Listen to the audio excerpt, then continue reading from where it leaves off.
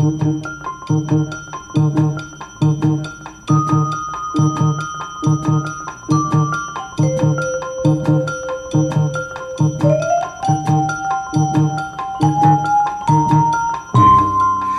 evening. It's Wednesday, October 4th. Tens of thousands of Kaiser Permanente workers take to the picket lines in multiple states today, launching a massive strike that the company warned could cause delays at its hospitals and clinics that serve nearly 13 million Americans. It's thought to be the largest strike of American healthcare workers in history.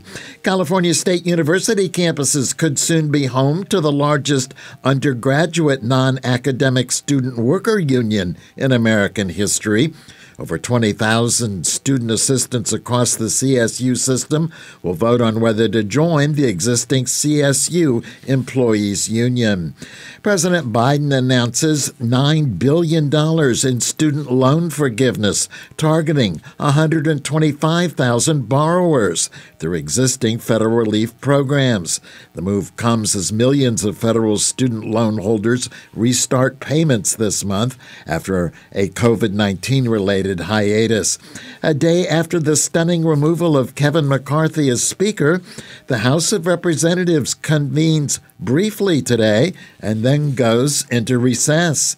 New York State officials warning that a group has been impersonating government officials, harassing New York residents at their homes and falsely accusing them of breaking election laws. And as a path for additional U.S. aid to Ukraine appears increasingly fraught after the ouster of House Speaker McCarthy, President Biden is planning to address the nation on the issue. From Pacifica Radio and the studios of KPFA in Berkeley, this is the Evening News. I'm Mark Miracle.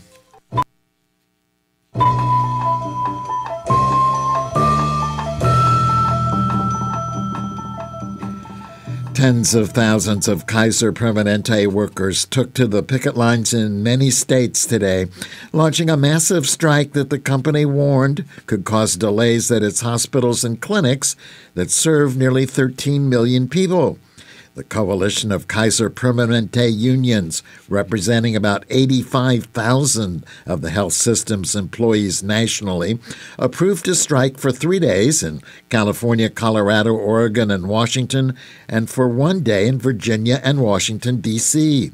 Some 75,000 people were expected to participate in the pickets, the largest strike by U.S. healthcare workers in history.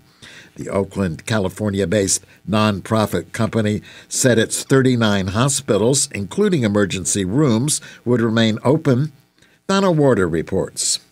On strike are licensed vocational nurses, home health aides, ultrasound sonographers, and various technicians for 3 days in California, Colorado, Oregon, and Washington state, and for 1 day in Virginia and Washington, D.C. Doctors are not participating, and Kaiser says its hospitals will remain open during the picketing, and that thousands of temporary workers are being brought in to fill gaps. Kaiser and union workers can't agree on wage increases, and the union says understaffing is boosting Kaiser's profits, but is hurting patient care. It also accuses executives of bargaining in bad faith. Kaiser argues that compensation and retention are better than its competitors. I'm Donna Warder.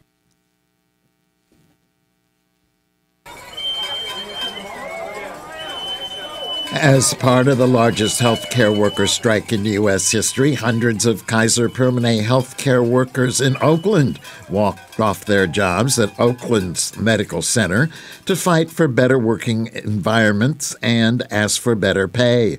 Orrin Chapman is a striking member of the hospital's supply chain department. He said it's crucial to protest against Kaiser's bad faith bargaining because workers' contracts expired over the weekend. I wouldn't want to be here today, but I have to. I'd rather be inside working. I really care about our patient care here in Oakland. Most of these people do, but we have to come out here and represent, try to get our contract ratified. Danya Catil, a licensed vocational nurse, spoke out against working conditions at Kaiser. She said that healthcare workers are suffering from a staff shortage. But a lot of people are being short-staffed, covering other people's work, not being able to take their lunches on time, not being able to get out for exercise. It's just a stressful environment in certain departments that I walk in. Striking workers hope that the strikes will make Kaiser respond and guarantee quality care for patients and safe labor conditions for Kaiser workers. Faye Eastman, a patient care technician, said she's determined to make her voice heard to assert her rights to fix the healthcare crisis. We're out here for 3 days, or a 3-day strike. I'm hoping that Kaiser is seeing this, Kaiser executives are seeing this and understanding the power in numbers, the power in the union, and the power in the people, and I want them to do the right thing. Come to the table and let's negotiate. Let's make a good contract so we can keep doing the great work we do. I've been here 15 years. I got 20 more years to go. I'm in here for the fight. I'm going to fight for my patients. I'm going to fight for the workers. I'm going to fight with my union. I'm going to fight for myself. We out here together to make this happen. In a statement, Kaiser Permanente emphasized the strike does not involve nurses' unions or doctors. Hospitals and emergency departments to remain open during the strike, which in California is set to end on Saturday. Kaiser said that it remains committed to reaching a new agreement that continues to provide our employees with market-leading wages, excellent benefits, generous retirement income plans, and valuable professional development opportunities. Their words. It also said that there's been a lot of progress with agreements reached on several specific proposals late yesterday. Kaiser Permanente management and union representatives are still at the bargaining table.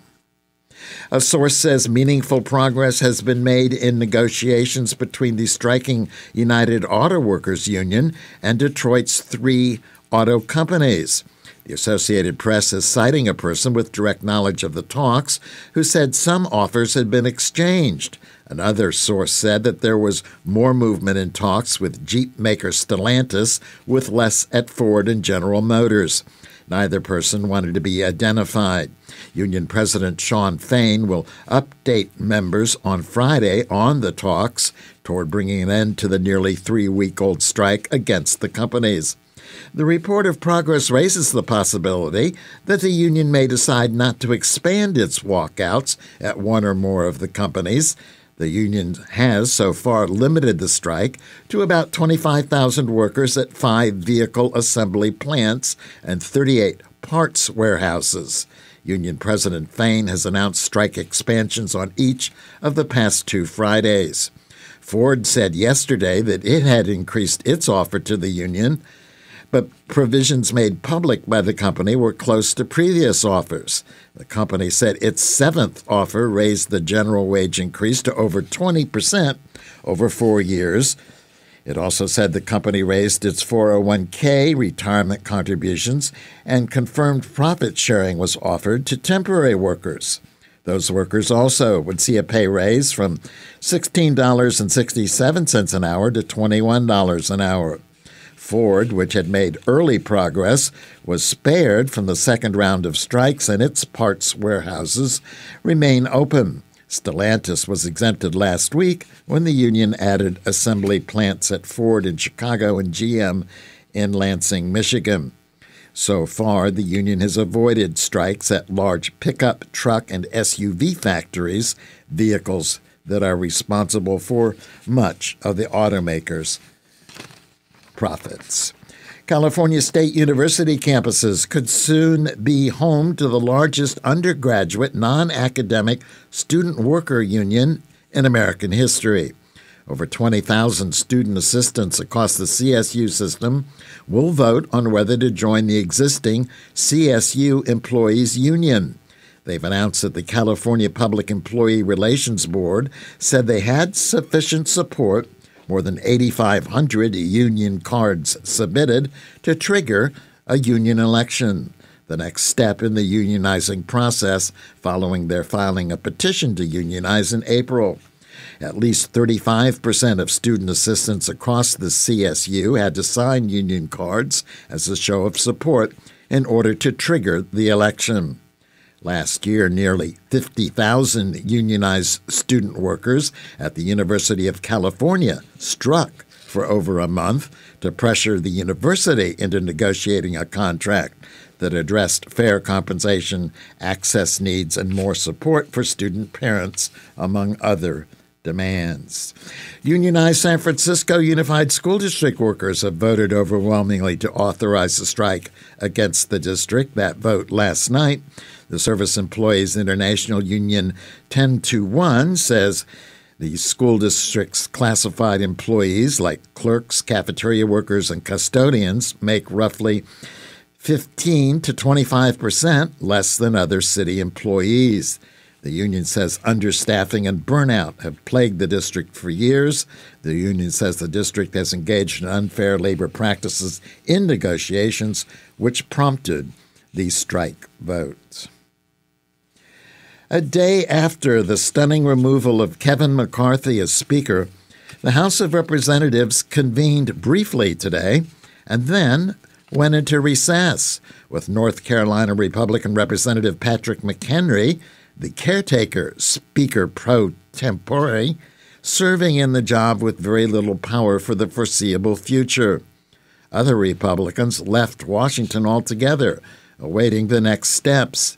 The House will try to elect a Speaker as soon as next week, though the timing is nowhere certain, as Republicans line up for their chance at the speakership amid the bitter divisions that sparked the chaos in the first place. The House's number 2 Republican, Majority Leader, Representative Steve Scalise of Louisiana, is in line for the post, but he faced an immediate challenge from Congressman Jim Jordan of Ohio, the Judiciary Committee chair, and a favorite of the hard right wing, who quickly announced his own candidacy. Other candidates are expected to emerge. McCarthy, who has yet to weigh in on who should be his successor, said today he's good friends with both Scalise and with Jordan. Sagar Meghani reports. The House remains adrift a day after the first ever removal of a speaker.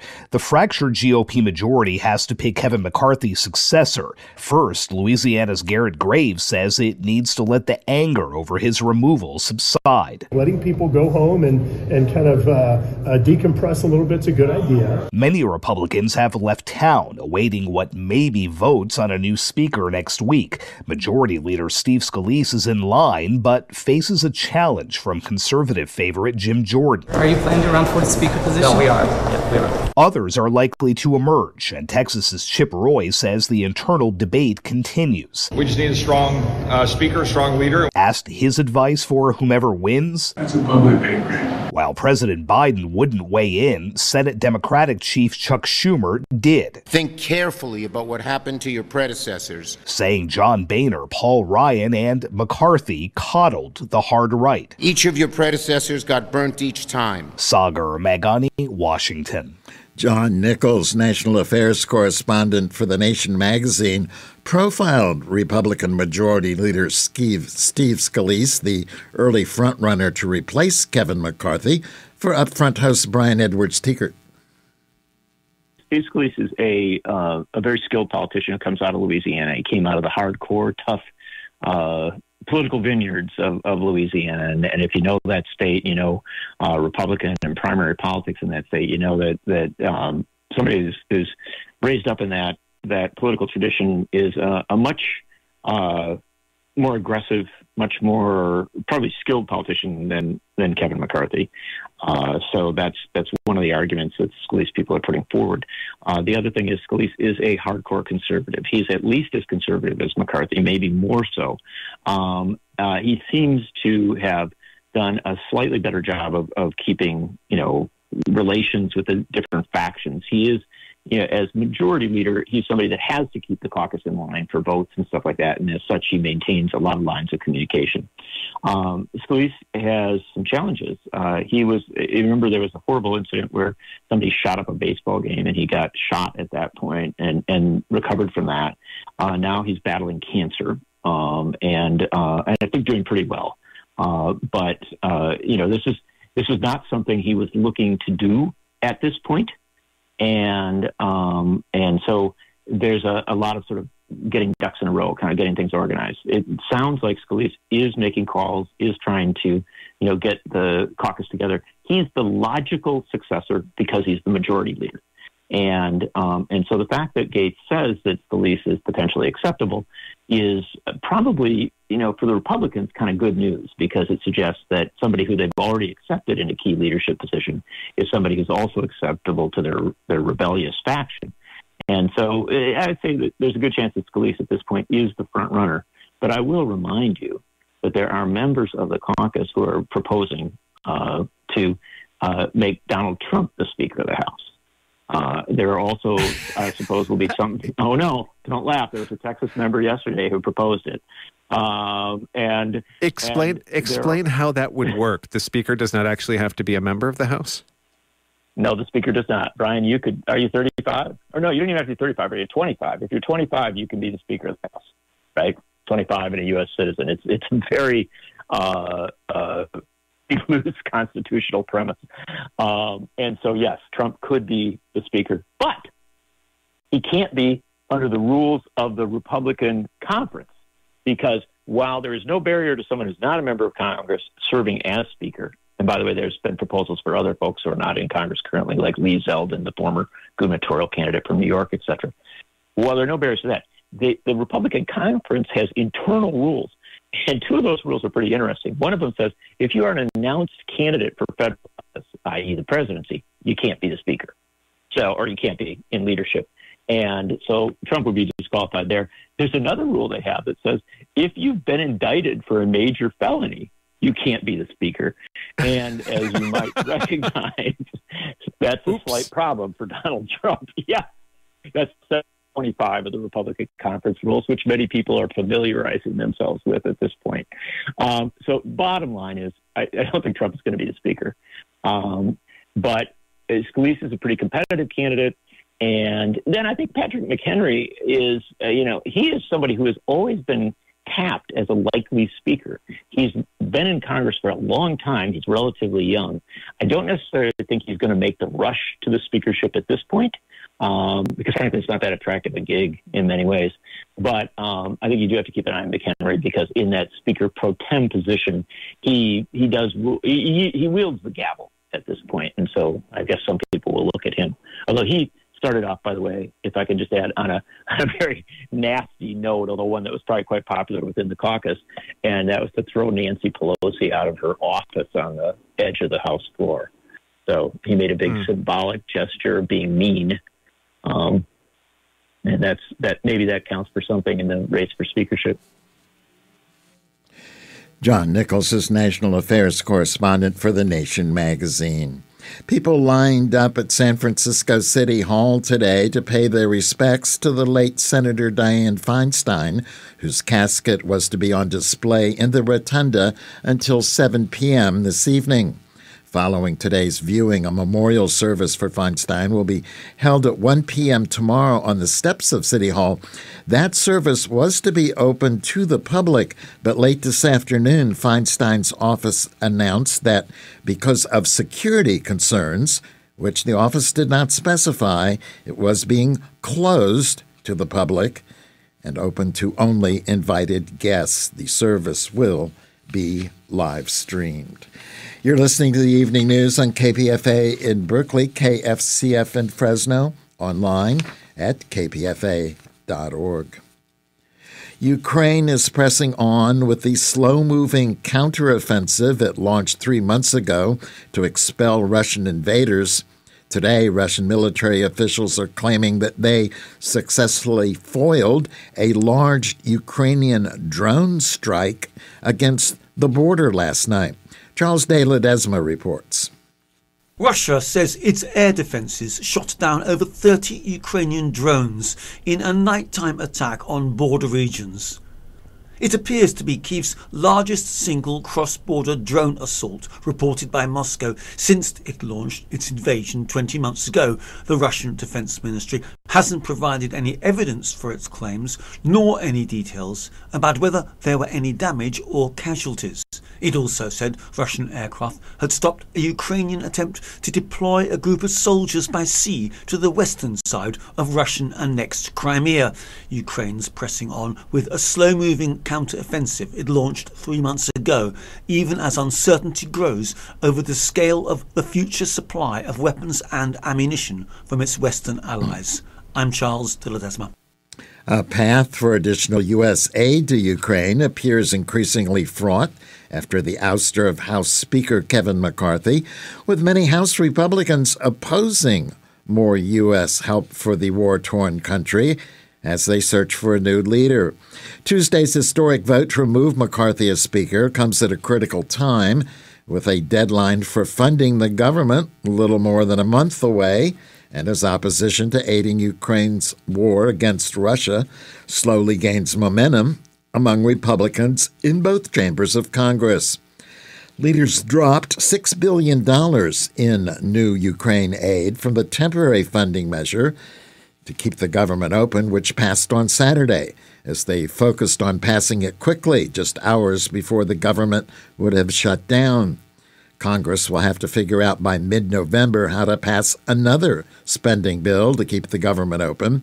Supporters of Ukraine aid, including Ukrainian President Volodymyr Zelensky, who visited the capital to plead for the money in person just 2 weeks ago, say it's essential that additional funding is included, but it might have to be sought in a stand-alone piece of legislation. The White House said today that President Biden is planning to address the nation on the issue. Sagar Magani reports.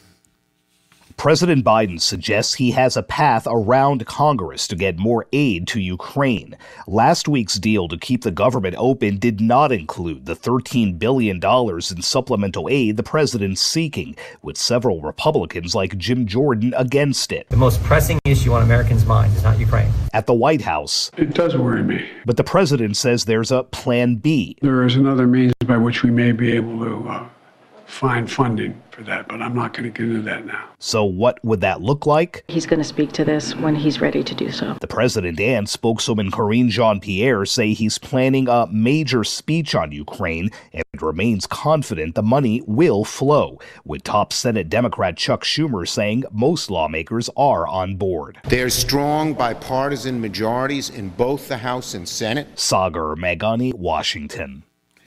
There are 48 hours left in the fall fund drive here at KPFA. And as usual, although not every day, we are trying to raise enough money over the airwaves to keep ourselves on the airwaves, to keep the flow of news and information from this independent listener-sponsored alternative radio station on the air and available to you, if you're listening to it now, and to the general public.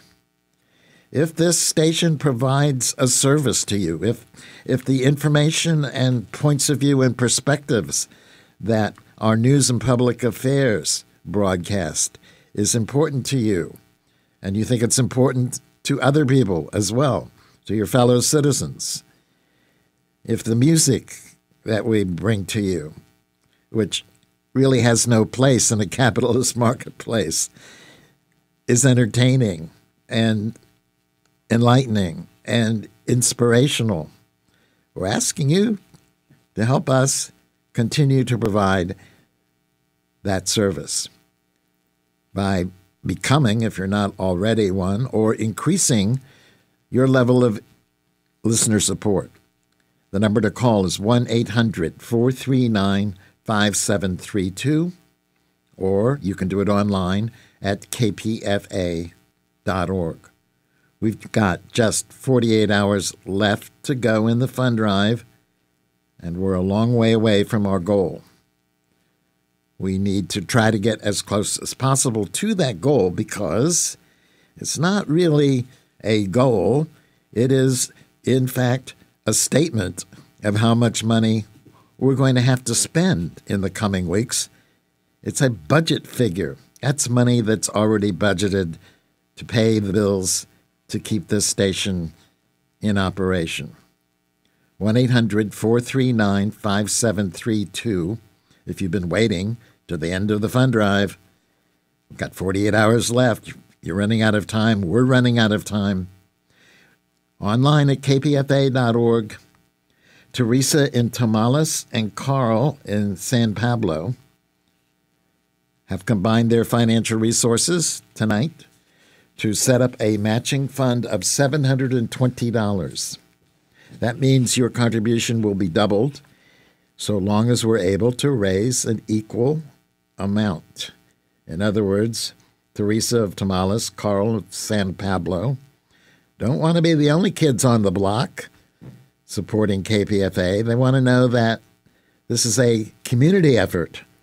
It's a group thing, not just an individual thing. It's an act of solidarity.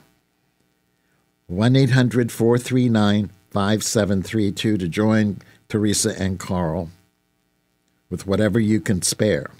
1-800-439-5732. Your contribution will be doubled. It will also be doubled if you go online and look at our thank you gifts that are there at kpfa.org. As is usual, I can't go on endlessly to try to get you to make a donation, to do a duty, to do a civic duty, because I have to bring you the news. And now I'm going to return to the news. President Joe Biden says his administration has approved $9 billion in student debt relief, an action he says will provide aid for 125,000 Americans. It's part of what is so far nearly $127 billion the Biden administration has provided as it seeks to make college more affordable and to put it in reach of more people. In his remarks at the White House, Biden also took aim at what he calls MAGA extremism in Congress, opposition to Ukraine aid, and a poisonous atmosphere and dysfunction in Congress. Christopher Martinez reports. President Joe Biden has long said that college should be a ticket to the middle class. Now he's announcing new action to make college more affordable. Today, I'm announcing my administration has approved an additional $9 billion in relief for 125,000 borrowers in just the past few weeks under that program. With the latest debt cancellation in total, my administration has canceled $127 billion in student debts for nearly 3.6 million Americans. This kind of relief is life-changing for individuals and their families, but it's good for our economy as a whole as well. Biden says the actions are fixes to student loan programs, a public service loan forgiveness program, and another program that links loan repayments to income. The action also cancels student debt for people with total and permanent disabilities. The moves come after the Supreme Court had blocked Biden's original student debt relief plan. We're on the verge of providing more than 40 million Americans with real relief from their student debt. The money was literally about to go out the door, but Republican elected officials and special interests stepped up and sued us. The Supreme Court sided with them, snatching from the hands of millions of Americans thousands of dollars in debt and student debt relief that was about to change their lives. As I said at the time, I believe the court's decision to strike down my student debt relief program was wrong, but I promised I wouldn't give up. He took a swipe at Republican lawmakers that have opposed his student debt relief plans, noting that some of them received pandemic relief for business owners. Let's be clear. Some of the same elected Republicans or members of Congress who were strongly opposed to giving relief to students got hundreds of thousands of dollars in relief for themselves to keep their businesses open. Several members of Congress got over $1 million, and all those loans were forgiven. The hypocrisy of this I find stunning. During his remarks from the White House Roosevelt Room, Biden also touched on other topics of the day, notably the recent chaos in the House of Representatives. The dysfunction always concerns me. The programs that we have argued over, we passed bipartisanly, I'm not concerned that they're going to all of a sudden come in and try to undo them, although there will be some. There will be some, I'm sure. There's half a dozen or more extreme MAGA Republicans who would like to eliminate just about everything I've done. But I don't think that's going to get there. White House Press Secretary Karine Jean-Pierre touched on the issue in her daily briefing. The Republican conference that we see currently in the House, we've never seen that type of behavior. They stand apart from any other conference that we have seen before, whether it's you're talking about the Senate or the House. And so this is their creation, this chaos. If you think about it, this is like shambolic behavior that we're seeing from House Republicans. And so they need to figure it out. They need to end the infighting in the House right now. That chaos in the House could well affect Biden's plans on a number of fronts, including aid for Ukraine, which was cut out of the short-term budget stopgap.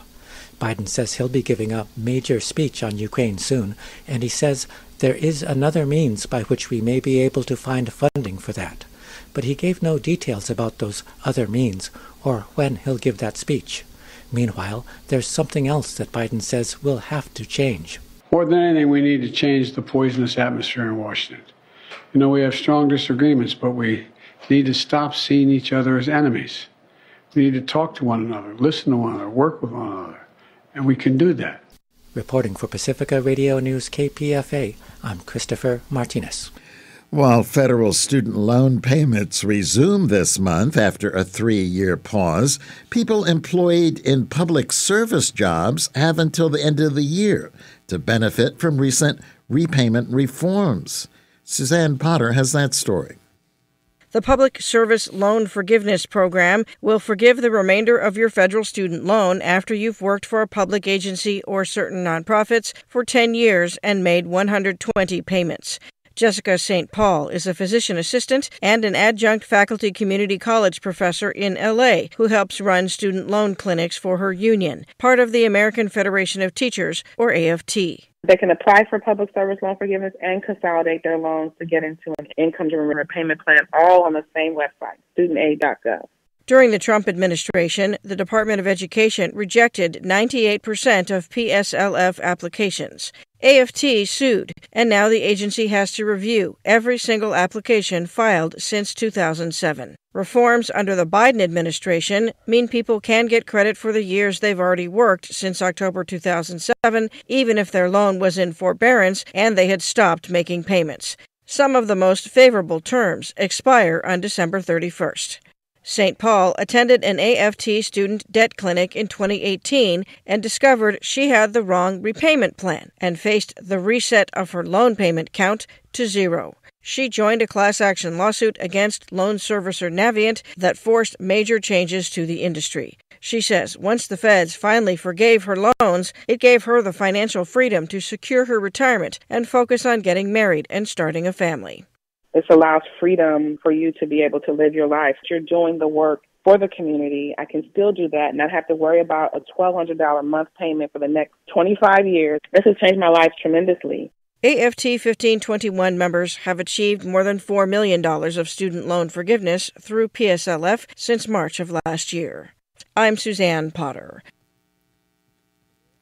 And you are listening to the Evening News on KPFA Berkeley, KFCF Fresno, online at kpfa.org. It is an hour-long newscast that airs each night at 6 o'clock with a half-hour edition on the weekends.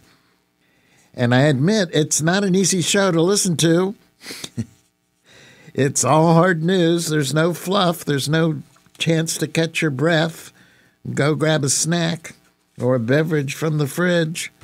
It's comes at you fast and furious. It's not to everyone's liking. It's not everyone's taste. I know that. But nonetheless, it has some listeners. And if you're one of them and you haven't yet made a contribution in this fund drive, now's the time to do it. We've got 48 hours left in this fund drive. We're a long way away from our goal. So your contribution to get us closer is very important to us. Please give us a call, 1-800-439-5732, or do it online at kpfa.org. 3 donors thus far, Mark in El Cerrito, Deborah in San Francisco, and a listener in Berkeley who did not wish to be thanked by name. Thank you for your contributions.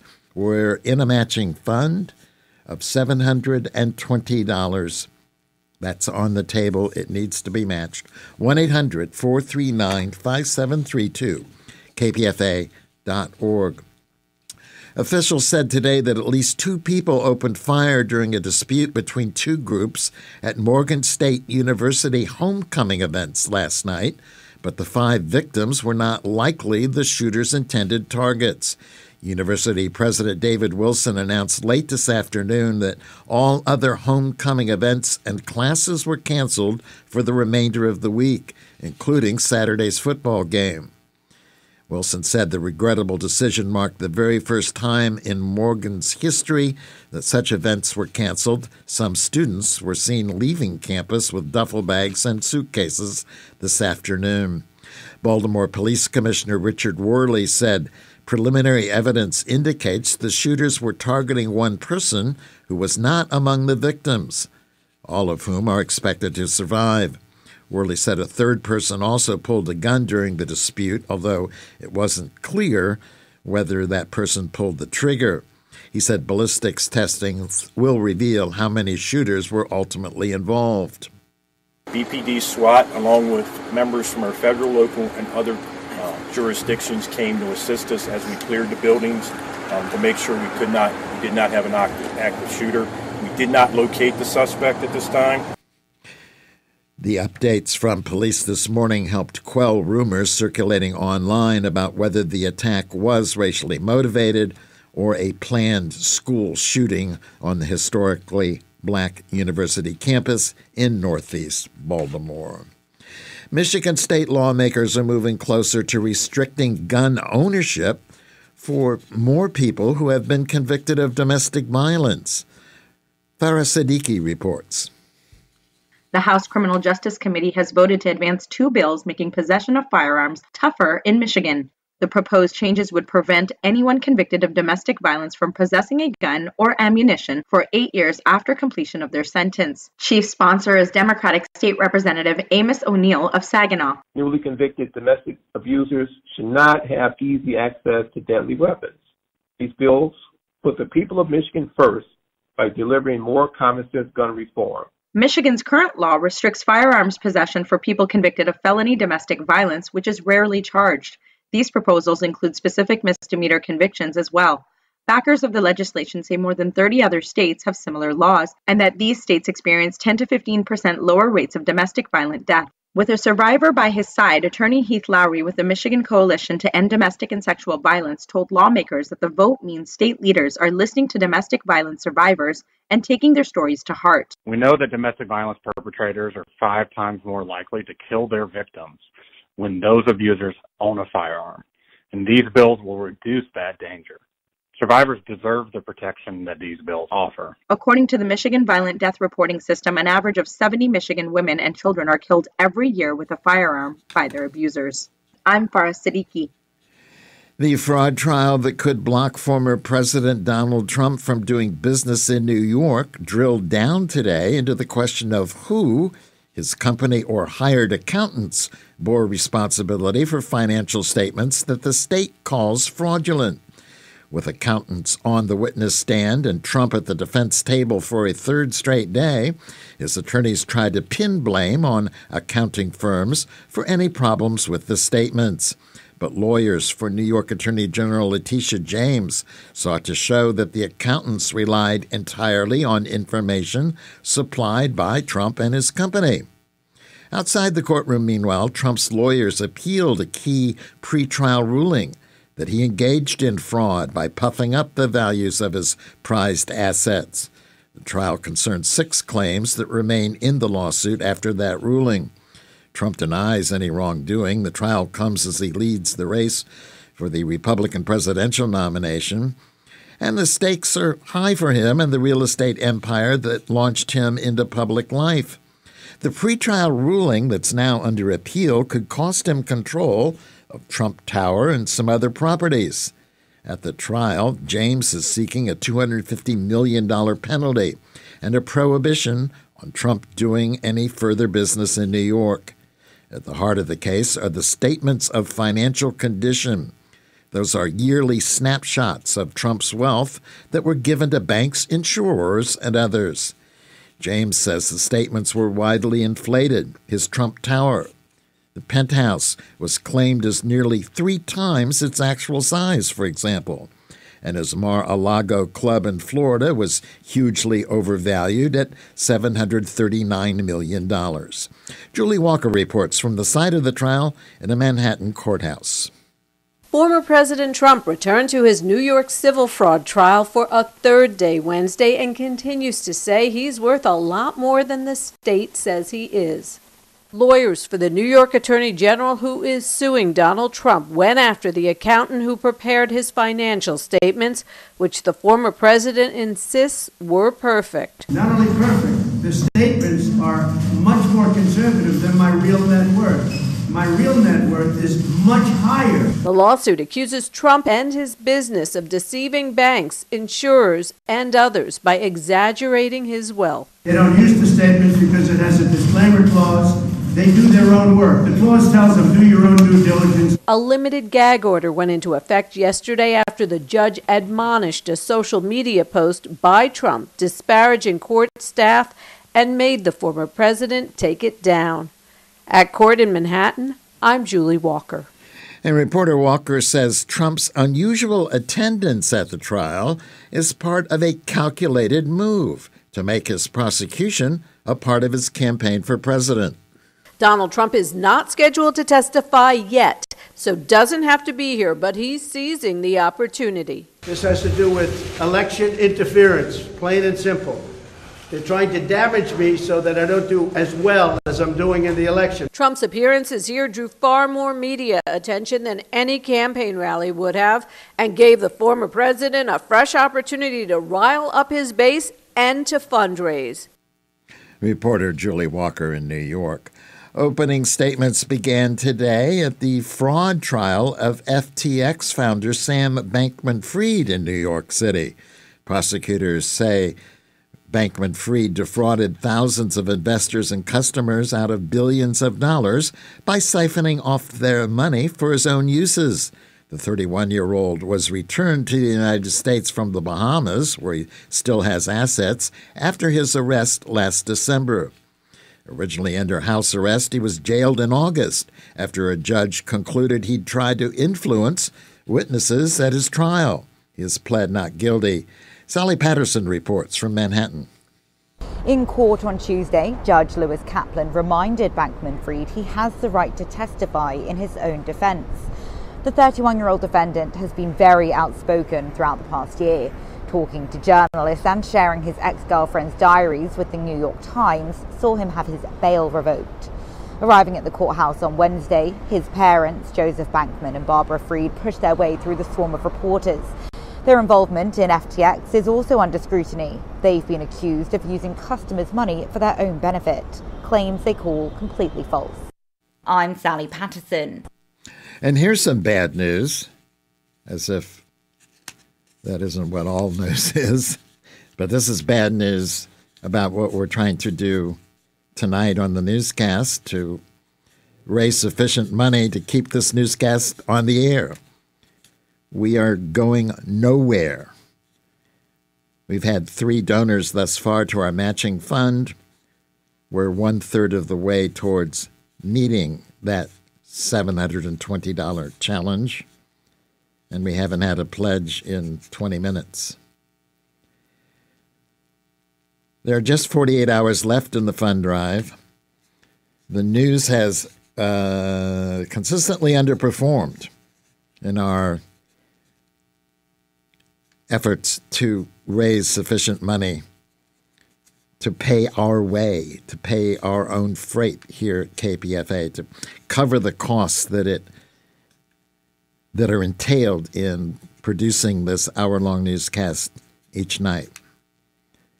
I was hoping maybe in the final hours of the fund drive we could do something about that, maybe make a little more money, even things out, but it doesn't look that way. And right now were failing to make a match, which means that the amount of money conditionally pledged by Teresa and Carl might have to be returned if we can't equal that total, with an additional amount matching it from those of you who are listening tonight. So, if I can beseech you, I will beseech you. If I can plead with you, I'm pleading with you. If I can whine the money out of you, please give me a call at 1-800-439-5732. Your contribution will be doubled, or go online, the non-wine line. It can be doubled, but we got to make it tonight. 1-800-439-5732, kpfa.org. New York State officials warn that a group has been impersonating government officials, harassing New York residents at their homes, and falsely accusing them of breaking the law. It might sound like a scam aimed at people's pocketbooks, but it's actually part of a shakedown with a different target, voters. State prosecutors have sent a cease and desist order to a group called New York Citizens Audit, demanding that it halt any unlawful voter deception and intimidation efforts. It's the type of tactic that concerns many state election officials across the country, as right-wing organizations, some with ties to allies of former President Trump and motivated by false claims of widespread fraud in 2020, push to access and sometimes publish state voter registration rolls, which list names, home addresses, and in some cases party registration. One goal is to create free online databases for groups and individuals who want to take it upon themselves to try to find potential fraud. State election officials and privacy advocates warn the lists could find their way into the hands of malicious actors, and individual efforts to inspect the rolls could disenfranchise voters through intimidation or canceled registrations. They worry that local election offices may be flooded with challenges to voter registration listings as those agencies prepare for the 2024 elections. Baseless claims of widespread voter fraud are part of what's driving the efforts to obtain the rolls, leading to lawsuits over whether to hand over the data in several states, including Maine, New Mexico, and Pennsylvania. In New York, a warning from the State Elections Board preceded the cease and desist order from the state attorney general's office. The board said voters in 13 counties had been approached at their homes in recent weeks in an apparently coordinated effort by people impersonating election officials, in some cases wielding phony IDs. Residents were confronted about their voter registration status and accused of misconduct.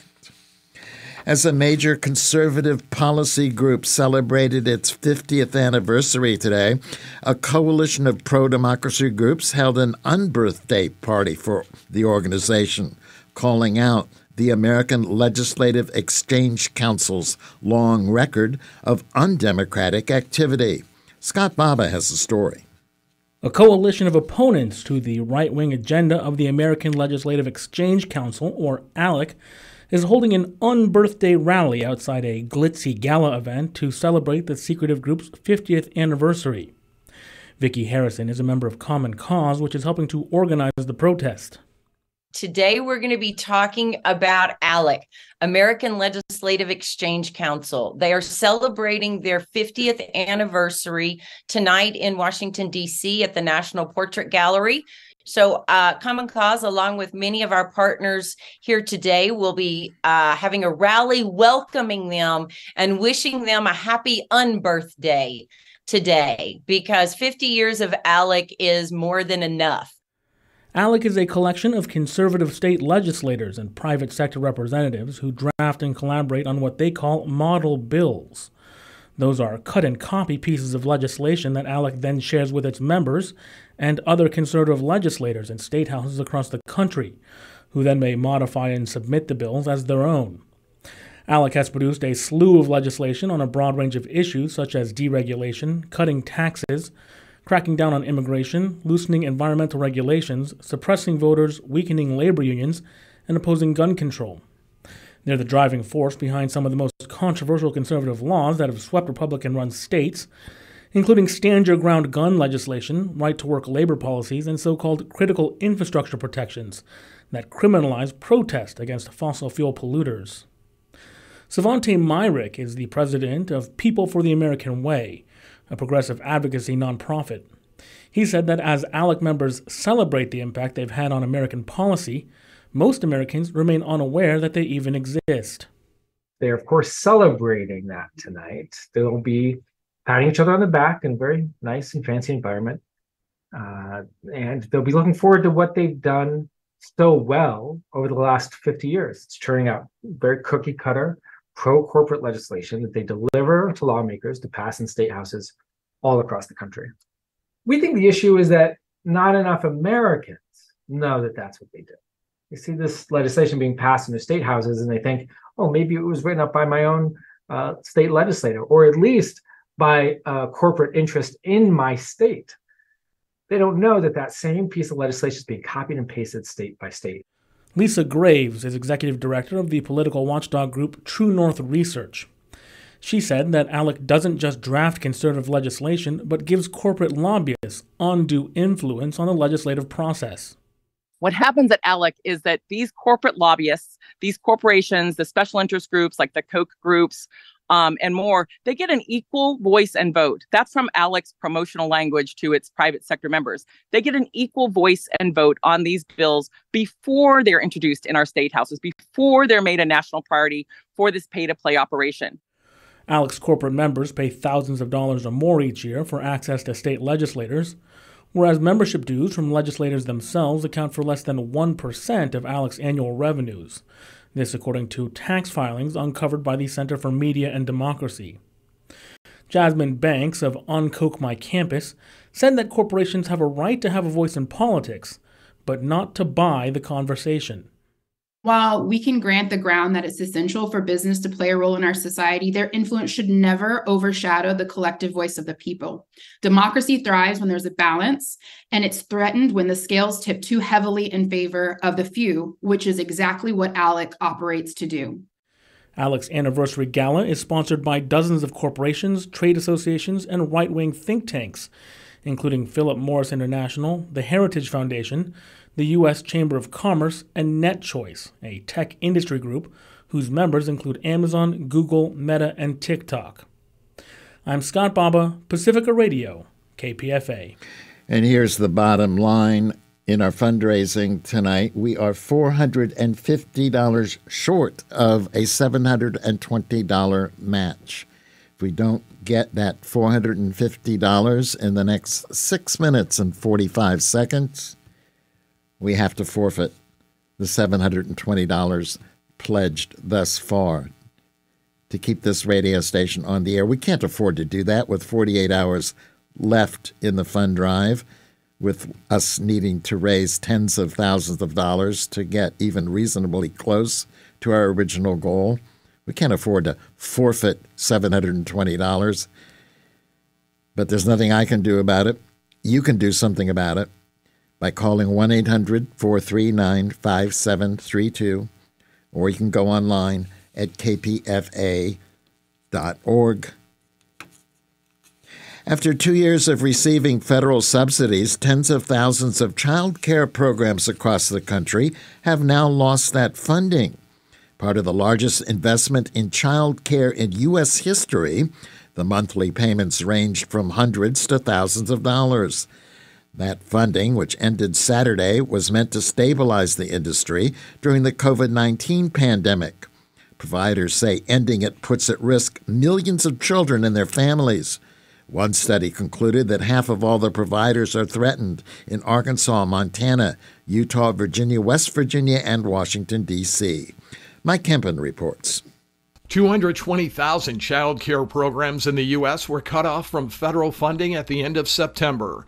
For years, providers have talked about unsustainable business models that generated only razor-thin profit margins. Now they say without additional money, they face the possibility of having to shut down. Deanna Artis, a teacher at the Living Water Child Care Center in Williamson, West Virginia, says it's important for children to have a safe space at child care centers. So they know that they are loved regardless somebody loves them. The Century Foundation, a Washington, D.C. think tank, says the existence of up to half of all providers in 6 states and the District of Columbia is threatened without federal funding. I'm Mike Hempen. No help thus far, no rescue for our matching fund. We're still $450 short. We're in danger of forfeiting some $720 in matching funds. Please give us a call at 1-800-439-5732 or go online, make a contribution at kpfa.org. New York City Mayor Eric Adams is traveling to 3 countries in Central and South America this week, in part to personally discourage migrants from making the trek to the city, where more than 100,000 asylum seekers have arrived since last year. His 4-day trip and public relations blitz that includes stops in Mexico, Colombia, and Ecuador was to start today. Adams said he plans to personally deliver a stern message to would-be migrants thinking of applying for asylum in the U.S. and heading for New York City. Lisa Dwyer reports.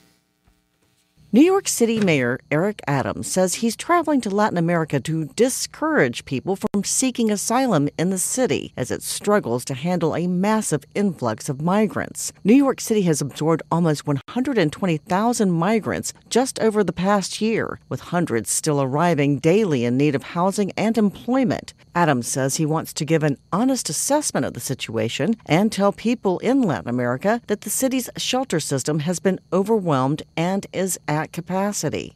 Adams has made a series of urgent pleas for a shift in federal immigration policy and for funding to help the city manage the arrival of migrants. I'm Lisa Dwyer. Thanks to Ann in Sunnyvale and Timothy in San Francisco. We are a little closer, but we are still some $315 short of our fundraising goal of the amount we need to match $720. So we're still on the precipice of forfeiture of $720. Please give us a call, 1-800-439-5732, or online at kpfa.org. Army Secretary Christine Wormuth said today that her service plans to create a new recruiting specialty after missing its enlistment goal for a second straight year, as the Army aims for a recruiting force styled after talent acquisition models used by private businesses. Sagar Magani reports. The Army is overhauling its recruiting in a bid to attract more soldiers. The Army says recruiting is its top challenge, and it has not met its annual goal for new enlistment contracts in nearly a decade. A key part of the overhaul will be moving away from the traditional reliance on high school seniors or graduates. Army Secretary Christine Wormuth tells the AP there will be a new emphasis on young people who have spent time in college or are job hunting early in their careers in a bid to target the broader labor market. The Army will also form a new professional force of recruiters instead of relying on soldiers randomly assigned to recruiting. Sagar Magani at the White House. The Supreme Court is taking up a case that could make it harder for disabled people to sue hotels for not providing enough information about the accessibility of their hotel rooms. The justices are being asked today to limit the ability of so-called testers to file lawsuits against hotels in Maine and elsewhere that fail to disclose accessibility information on their websites and through other reservation services. Ooh, thanks for Timothy in San Francisco, David in Sebastopol, Victoria in Oakland, Chandra in El Granada. I think we're on the verge of making that match and avoiding that forfeiture. Thanks to all of you who made a contribution. Sunny tomorrow around the San Francisco Bay and warming up with highs in the upper 80s. Further inland, it will be highs in the low 90s. Sunny with highs in the mid-90s in the central San Joaquin Valley tomorrow. That's it for the news tonight. I'm Mark Miracle. Thanks for donating. Good evening. This is Alan Watts speaking on behalf of KPFA. First of all, I'd like to give my very grateful thanks to all those listeners who responded to the request I made some weeks ago for funds so that Pacifica Foundation could provide me with a tape recorder to make programs when I'm away from Berkeley. The funds for the recorder have now been subscribed, and so my hearty thanks to you all. That was Then This Is Now. Donate at kpfa.org.